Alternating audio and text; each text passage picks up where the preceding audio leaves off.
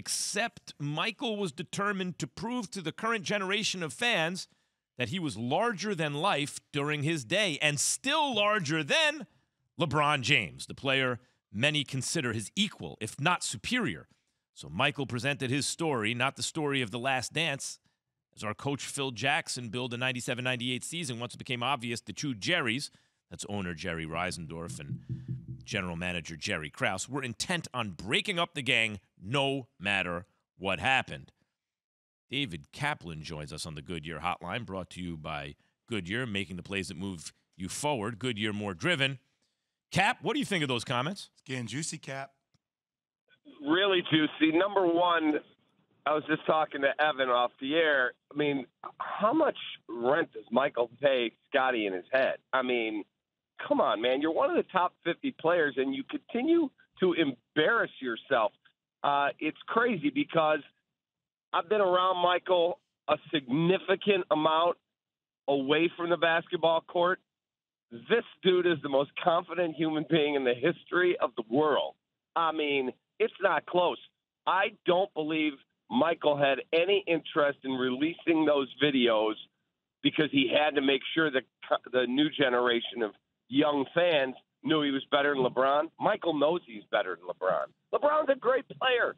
He may be the second best of all time. Michael is the GOAT, and it isn't close. Well, okay, Cap. So, look, some things you say in order to sell a book, obviously I think that is one of those things because that's a huge debate that everybody gets into, but I'm not going to let that be the real narrative here. Let me ask you a real question. Being a guy that played in Chicago, I spent time around MJ and Pip as well. Do you think there's anything at all to what Pip said about how the ego of Jordan can sometimes outshine what other players on this team have done to help him win championships? Do you feel Pip at all in that capacity?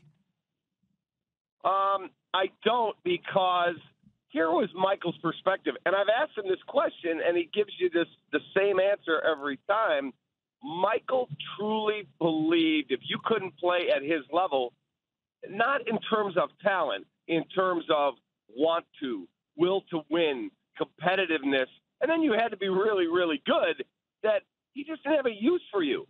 And he believed he knew what the level of commitment and intensity was to win in a city where we don't win a whole lot till they came along.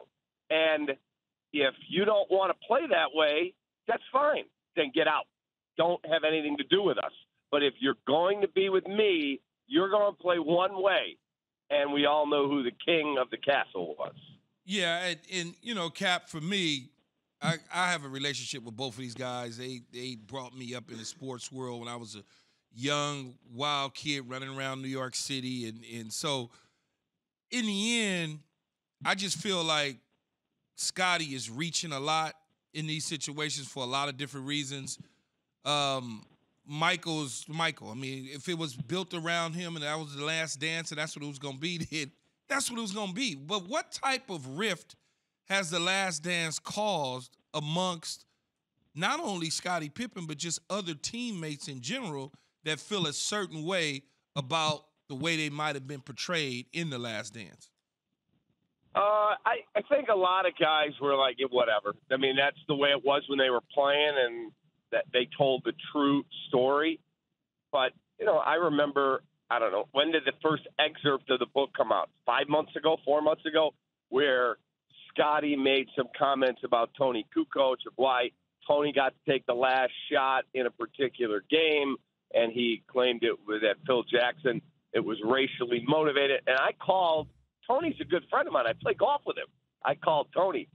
I said, have you heard what Scottie said today? No, tell me. He goes, Scottie and I are really tight. We're boys. I said, you're not going to like this. I read him the quote. He's like, what? No way he said that. Yes, it's in his book. And Tony, I offered him to come on the air. No, I'm not getting involved in this. I can't believe he's continuing to do this. Yeah, Tony was more than a little hurt by Scottie as opposed to the way he was perceived, and at times at the beginning of the relationship treated by Michael. Cap, you know what's crazy about this whole thing, for all the things that Pip has just started to say and will say more, I'm sure, in his book Unguarded that will be coming out soon. I guarantee Michael Jordan doesn't even care. That's what makes MJ MJ. Whatever. I truly feel that way, don't you? 100% that Michael, if he's listening right now, he's drinking his coffee, laughing, going, I'm still the topic of conversation, and I can't stop it. It's phenomenal. I guarantee you he doesn't care. He's laughing at it.